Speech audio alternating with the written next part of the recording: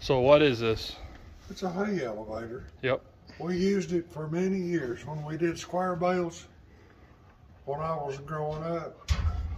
Then we'd put it over there at the door and run it straight up as far as it'd go. And I was always on the receiving end, up top where it was really nice and hot. How old is it?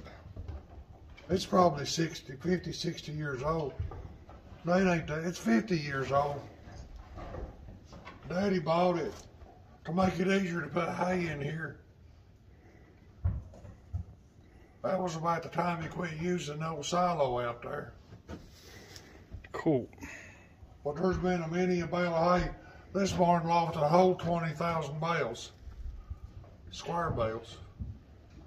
And that's a lot of hay. And I handled at least a third of them every year.